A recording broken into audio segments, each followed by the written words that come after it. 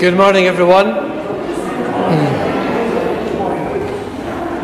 Hi, everyone. Grace and peace be with you. It's lovely to see you all today. We're gathered here to be together and to worship God. And it's wonderful to have some children with us today. And we will begin with our time with the children. After this, be called to worship. So let's listen for these words.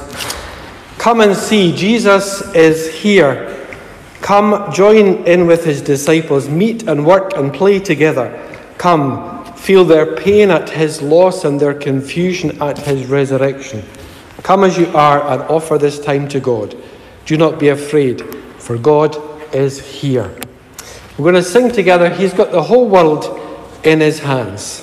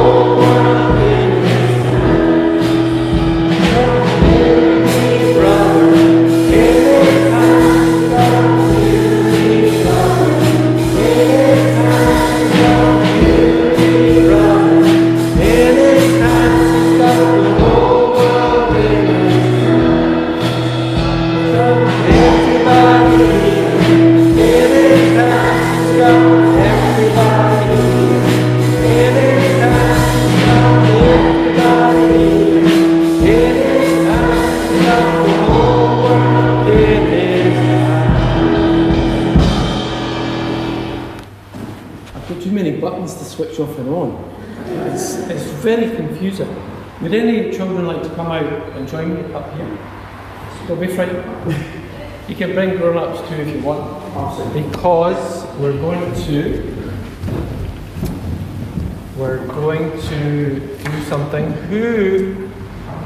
Who likes picnics? Does anybody like picnics? Yeah, lots of people like picnics. What do you like about picnics?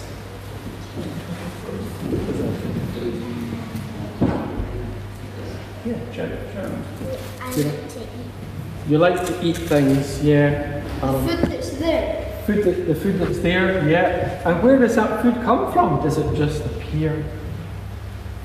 You put it in a basket. You put it in a basket. Like this basket, maybe?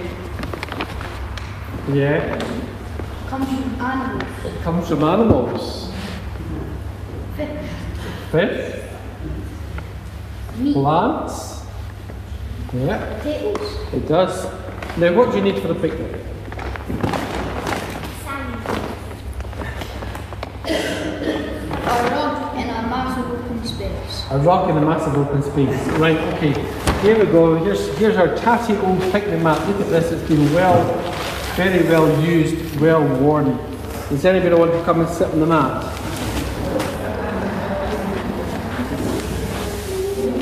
Okay, and we've got some sun cream in case it gets hot. Yeah, and we've got sun hat in case the sun comes out. And we've got some food, got some grapes here now. You can pass them around, you can help yourself to some grapes. Make sure you bite them first, because I haven't cut them in half. They will end up swallowing the grapes. So, can I tell you a story? Can I tell you a story about a picnic in the Bible? Beasley, help yourself to a grape. Can I tell you a story about a picnic in the Bible? It was just after Jesus had risen from the dead, and his friends were a bit wondering what had happened, and Peter decided he was going to go and do something because he was a fisherman. So he decided he was going to go fishing. There you go. We've got a picture there. And they fished all night, and they looked everywhere for fish. But what did they catch? They caught nothing. And then they heard a voice that they recognized on the seashore, and the voice said, "Throw your net over the other side and try." So they did that, and do you know what happened? They caught fish. This person must have known where the fish were. Let's have a look at the next picture up here. I need to be... For the people watching from home, we're live streaming this service. Hi everyone from home. Sorry if I forget to change the position of the picture, but this is now up on the screen. So Robert, have we got another picture of the net just about bursting because there was so many fish in them? That was amazing. So that's the story of when Jesus appeared to his disciples, his friends, and he was on the beach, and he decided that they should join him and have a picnic. So he said, "Come and join with me and have a picnic." So let's see, we've got another picture here. And they sat round, they had some fish and some bread, and they probably didn't have grapes, but, well, we've got grapes instead, just to pretend. So that's the story that we're thinking, one of the stories we're thinking about today. And then in the conversation where Jesus and his friends, he said, "Follow me, come and follow me." So who wants to follow Jesus? Yeah, that's a good thing to do. So maybe as you go to Energy today, you carry on thinking about these things, we can think about, well, what does it mean and what does it look like to follow Jesus? So will we have a wee prayer? Let's have a wee prayer. Let's pray together.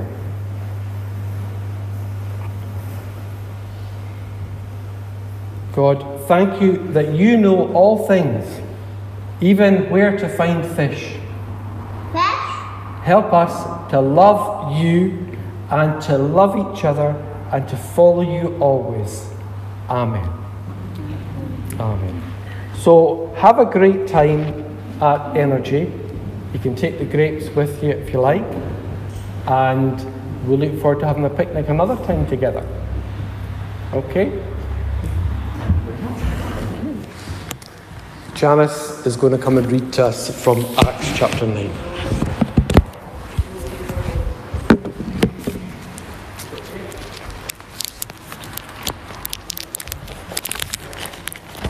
Our first reading this morning is from the book of Acts, chapter 9, reading from verses 1 to 20. Hear the word of the Lord. Meanwhile, Saul was still breathing out murderous threats against the Lord's disciples. He went to the high priest and asked him for letters to the synagogues in Damascus, so that if he found any there who belonged to the way, whether men or women, he might take them as prisoners to Jerusalem. As he neared Damascus on his journey, suddenly a light from heaven flashed around him. He fell to the ground and heard a voice say to him, "Saul, Saul, why do you persecute me?" "Who are you, Lord?" Saul asked. "I am Jesus, whom you are persecuting," he replied. "Now get up and go into the city, and you will be told what you must do." The men traveling with Saul stood there speechless. They heard the sound but did not see anyone. Saul got up from the ground, but when he opened his eyes, he could see nothing. So they led him by the hand into Damascus. For 3 days he was blind and did not eat or drink anything. In Damascus there was a disciple named Ananias. The Lord called to him in a vision, "Ananias." "Yes, Lord," he answered. The Lord told him, "Go to the house of Judas on Straight Street and ask for a man from Tarsus named Saul, for he is praying. In a vision he has seen a man named Ananias come and place his hands on him to restore his sight." Lord, Ananias answered, I have heard many reports about this man and all the harm he has done to your saints in Jerusalem. And he has come here with authority from the chief priests to arrest all who call on your name. But the Lord said to Ananias, Go, this man is my chosen instrument to carry my name before the Gentiles and their kings and before the people of Israel. I will show him how much he must suffer for my name. Then Ananias went to the house and entered it. Placing his hands on Saul, he said, Brother Saul, the Lord, Jesus, who appeared to you on the road as you were coming here, has sent me so that you may see again and be filled with the Holy Spirit. Immediately, something like scales fell from Saul's eyes, and he could see again. He got up and was baptized, and after taking some food, he regained his strength. Saul spent several days with the disciples in Damascus. At once he began to preach in the synagogues that Jesus is the Son of God. Amen. And our next worship song is Because He Lives. He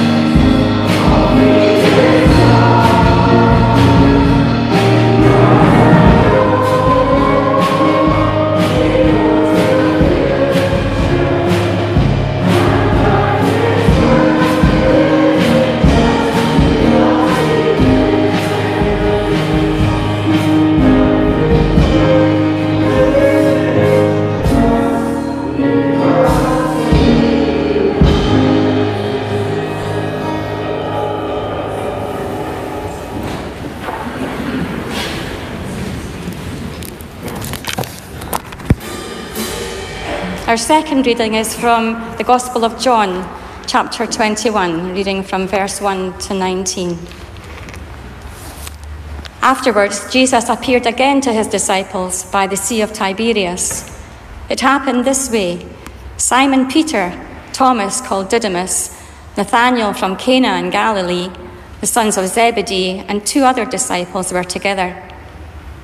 "I'm going out to fish," Simon Peter told them, and they said, "We'll go with you." So they went out and got into the boat, but that night they caught nothing. Early in the morning, Jesus stood on the shore, but the disciples did not realize that it was Jesus. He called out to them, "Friends, haven't you any fish?" "No," they answered. He said, "Throw your net on the right side of the boat, and you will find some." When they did, they were unable to haul the net in because of the large number of fish. Then the disciple whom Jesus loved said to Peter, "It is the Lord." As soon as Simon Peter heard him say, "It is the Lord," he wrapped his outer garment around him, for he had taken it off, and jumped into the water. The other disciples followed in the boat, towing the net full of fish, for they were not far from the shore, about 100 yards. When they landed, they saw a fire of burning coals there with fish on it and some bread. Jesus said to them, "Bring some of the fish you have just caught." Simon Peter climbed aboard and dragged the net ashore. It was full of large fish, 153, but even with so many, the net was not torn. Jesus said to them, "Come and have breakfast."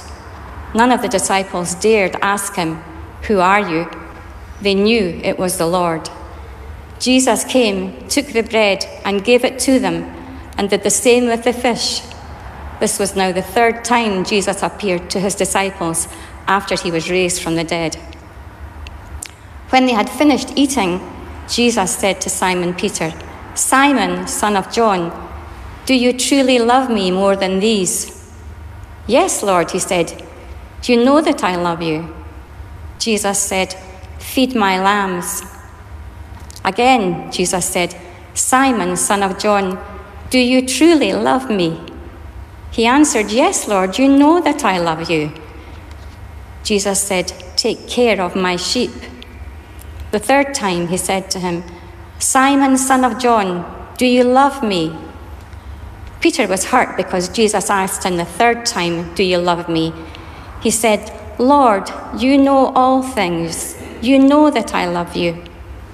Jesus said, "Feed my sheep. I tell you the truth. When you were younger, you dressed yourself and went where you wanted. But when you are old, you will stretch out your hands, and someone else will dress you and lead you where you do not want to go." Jesus said this to indicate the kind of death by which Peter would glorify God. Then he said to him, "Follow me." Thanks be to God for this reading from his holy word. Amen.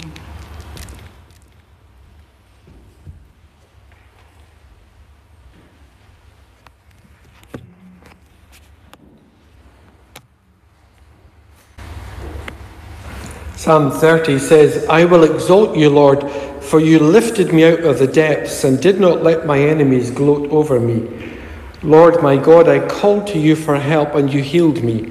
You, Lord, brought me up from the realm of the dead. You spared me from going down to the pit. Sing the praises of the Lord, you his faithful people. Praise his holy name. For his anger lasts only a moment, but his favour lasts a lifetime. Weeping may stay for the night, but rejoicing comes in the morning." Let's pray together. Eternal God, we give thanks especially for the stories of Jesus, his birth, life, his death, and death's failure to hold or defeat him.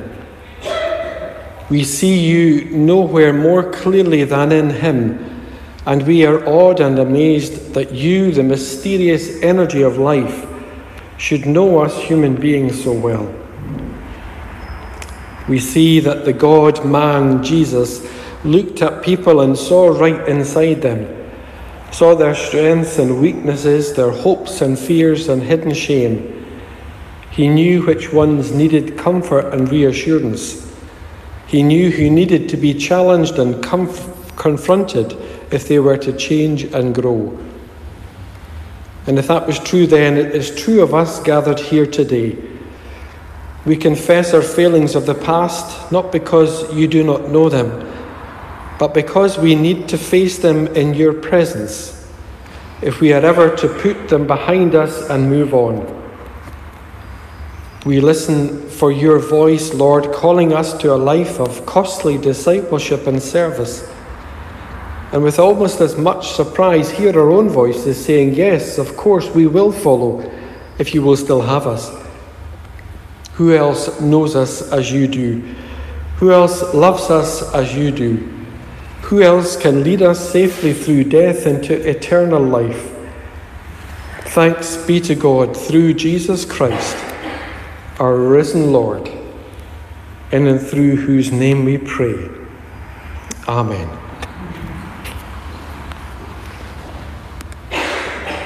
Let's sing a song based on that second reading that Janice read. Lord, you have come to the seashore.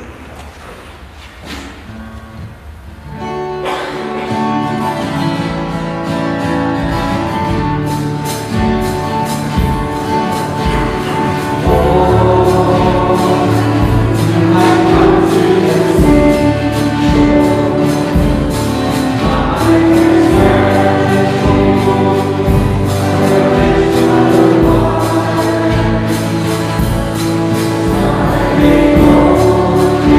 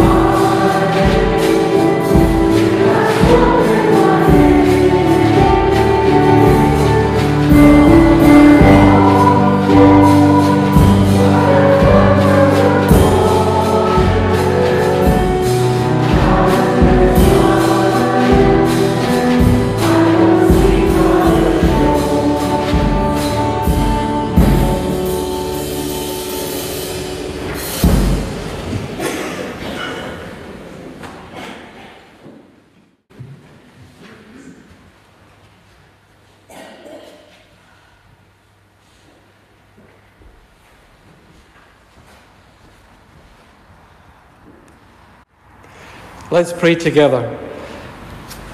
Oh, thank you, Lord, that you draw near to us and teach us and inspire us through your presence in the Holy Spirit. Cast your light upon us now, we pray, in Jesus' name. Amen.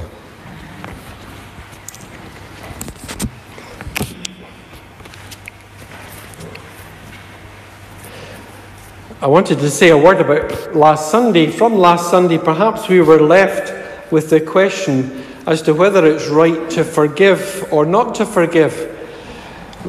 Remember, the risen Jesus appeared to the disciples, breathed on them, and sent them out with the authority to forgive sins or not to forgive sins. I said it would be up to them. Perhaps I needed to say a little bit more about that. Perhaps in seeking an answer to the dilemma to forgive or not to forgive, we might ask ourselves the question, what would Jesus do? It seems from the scriptures that the answer to that is that Jesus seems always to choose to forgive. Among his last words dying on the cross were words of a prayer, Father, forgive these criminals, for they know not what they do. Even when it's tough to forgive, we can ask God our Father to do so. We see from today's readings that Peter and Paul were both recipients of God's forgiving love, as are we. As Debbie Thomas puts it, Peter's shame meets Jesus' disgrace, and Jesus' disgrace wins. That's the gospel story in a nutshell. Jesus' grace wins. It seems an odd thing for Peter to have done. There he is, he's in the boat when suddenly he sees Jesus on the shore, realizes it's him, and rather than strip off to enter the water, as we might imagine, he covers himself up. Verse 7 says, he wrapped his outer garment around him and jumped into the water. Why would he do that? Well, some have suggested that it was because Peter was ashamed of having denied Jesus, ashamed of having run away when the heat was on, ashamed at not having had more faith, ashamed at not having shown the love he might have. We know that shame eats away at people. We've thought before about the difference between shame and guilt, but let me remind you of what Brené Brown, the writer and researcher, says. She describes the difference as shame is a focus on self, whereas guilt is a focus on behaviour. Shame says, I am bad. Guilt says, I did something bad.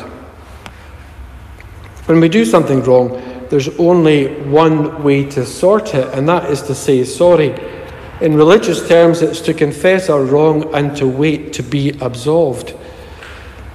We might still be ashamed of what we've said or not done, but in healthy relationships, shame is usually acknowledged and then spoken out, dealt with, so that it doesn't linger longer than is healthy.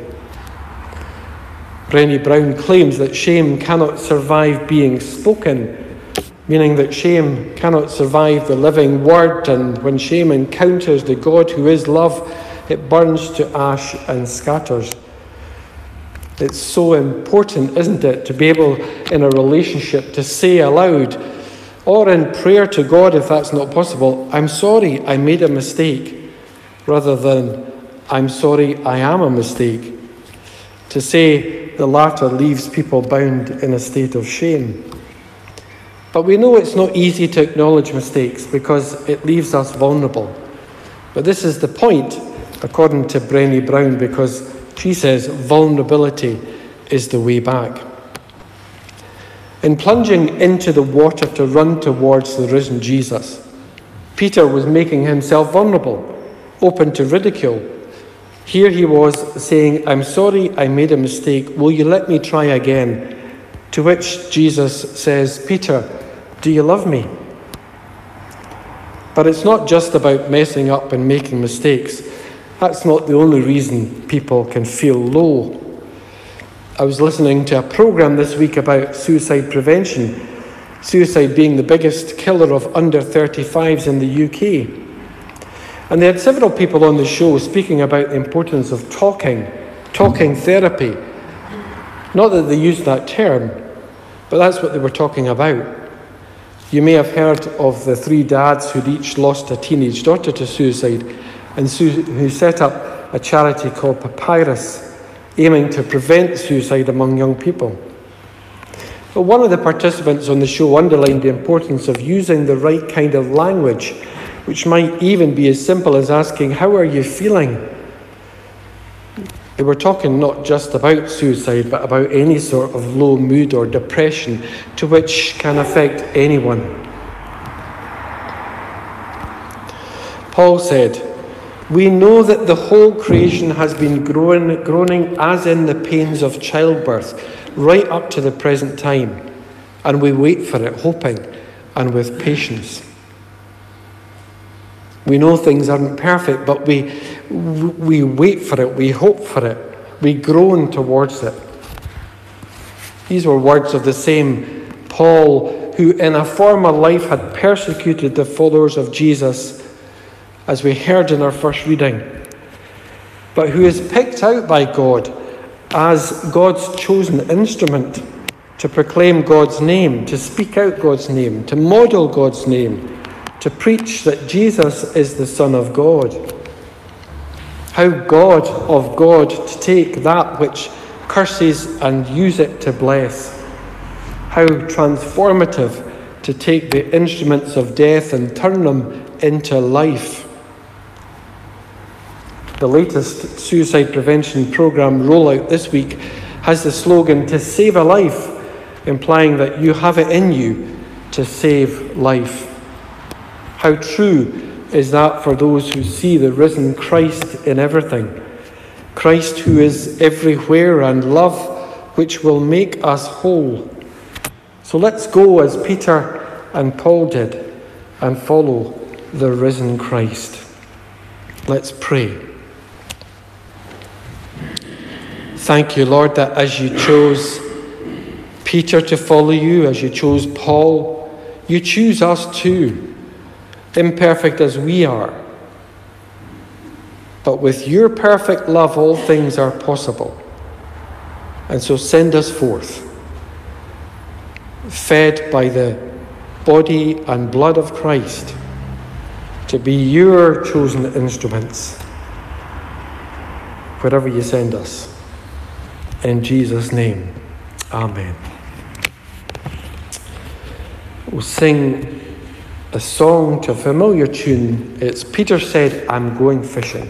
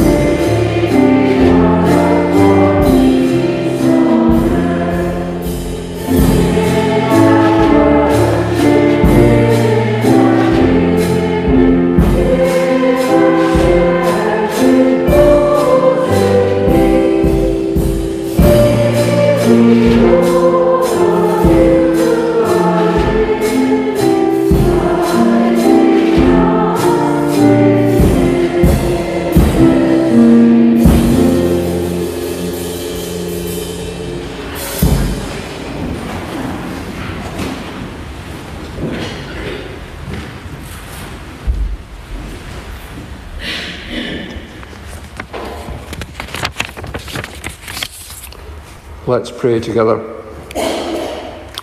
Dear God, hear our prayers as we pray for our fellowship, our communities, our country, and our world. We pray for our fellowship here in Kirknewton and East Calder, and we give you thanks for your goodness to us. We give thanks for all those who have taken on tasks which enable our congregation to function efficiently. We give thanks that our finances are sound and that our buildings are in a good state of repair. We give thanks for the leadership of Alistair, our minister. We give thanks that we are able to worship here and celebrate communion here in safety without fear of persecution. Dear Lord, help us to be worthy of this bounty and help us to listen to your will for us. Take us, Lord, and use us, Lord, in your service. We commend to your care everybody in our wider congregation and parish, especially those who are facing illness, hardship, or challenges. We pray for all those in hospital, those recovering from illness, and those who sadly have ongoing health issues. We pray for our NHS and for all those dedicated people who work in it. Help our government to give them the resources required so that they can provide the service that they and us would prefer. We pray for all those struggling with financial problems and commend to your care all those organisations which try to help. And we pray that you will equip us to do whatever we can to help those in need. Whilst we give thanks that this country of ours is well off, democratic and stable, we are very conscious that many people are struggling financially and many feel excluded and ignored.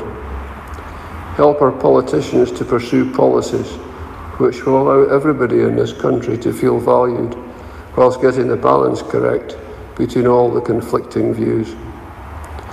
Help our politicians to pursue policies which will narrow the gap between the privileged and the underprivileged, and help us to do what we can to help by at least trying to hold our elected representatives to account.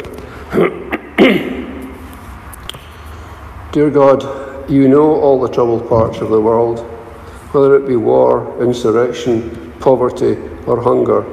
Much of the causes of these troubles can be laid at mankind's door. We pray especially at this time for the people of Ukraine.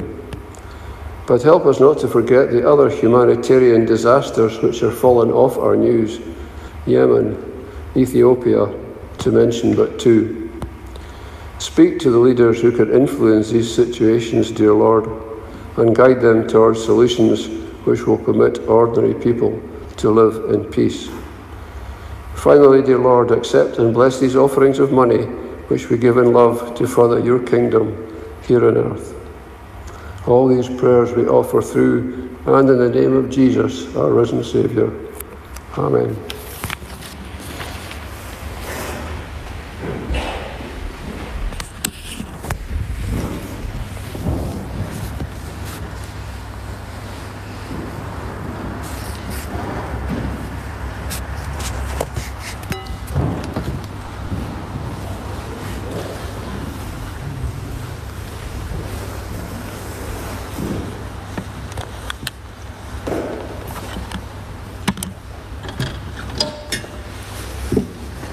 We come now to celebrate communion together, gathered round the table here in person and also at home.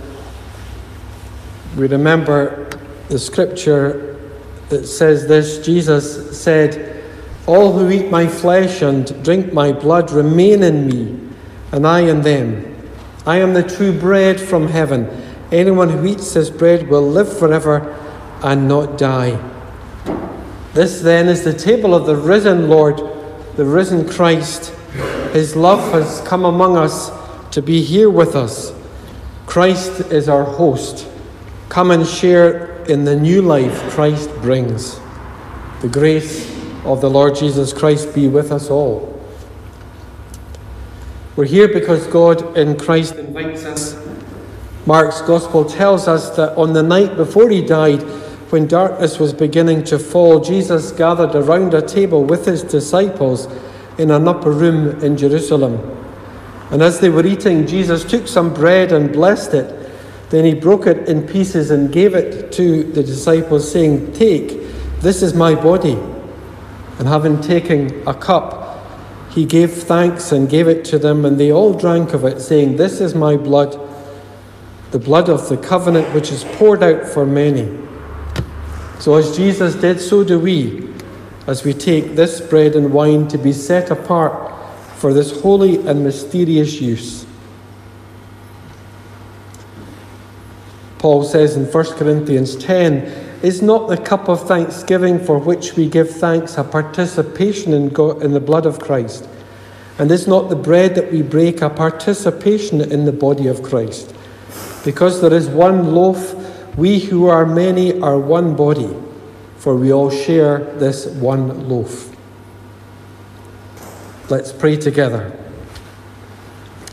Eternal God and Heavenly Father, we thank you for the gift of Christ God with us, present here in this sacrament of bread and wine.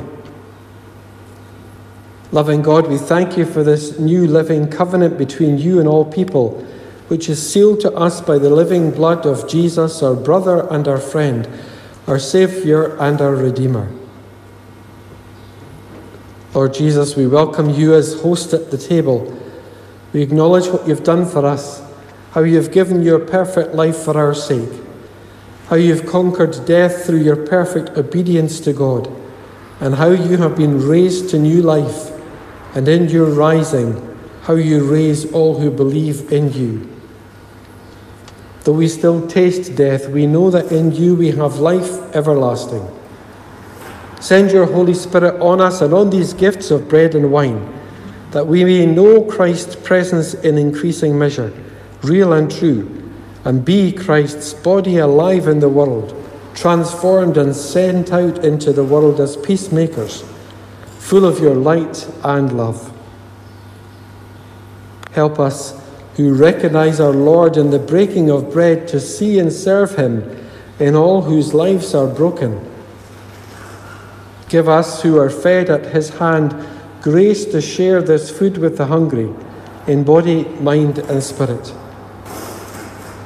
Keep us faithful in your service until Christ's victory is complete, and we shall feast with all your saints in your eternal reign.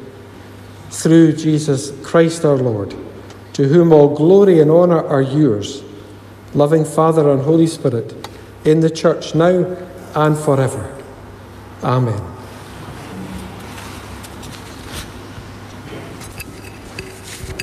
The Lord Jesus took bread, and when he had given thanks, he broke it and said, "This is my body, which is broken for you."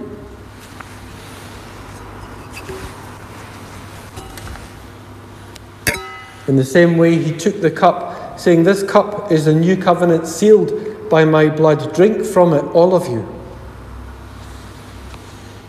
Friends, draw near with faith. Receive the body of our Lord Jesus Christ, which is given for you, and his blood which is poured out for you and into you. Feed on him in your hearts by faith with thanksgiving. Taste and see that the Lord is good. Happy are those who find refuge in him.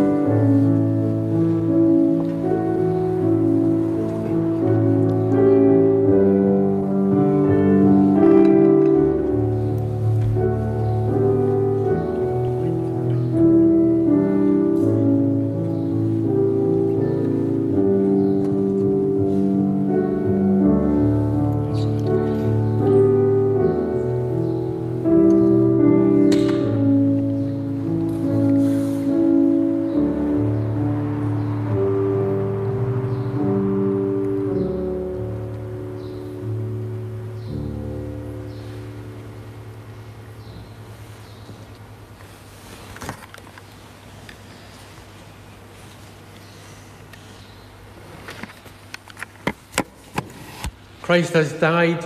Christ has risen. Christ will come again.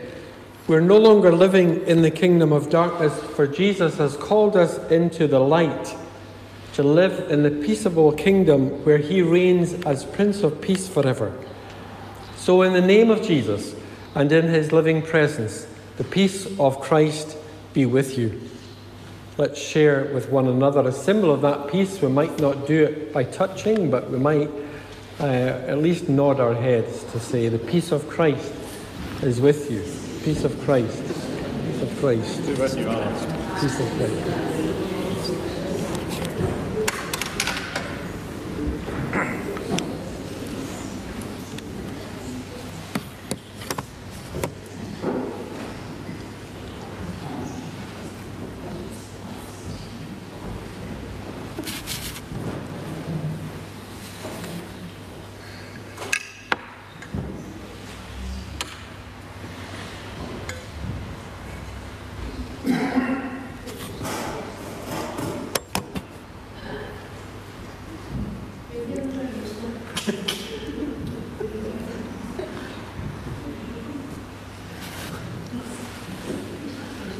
Just before we finish with our last hymn, a few notices to share. Elizabeth, are you able to show just up on the screen, just upcoming times? We're continuing to alternate Sunday morning, so next Sunday, look forward to seeing you at Kirknewton.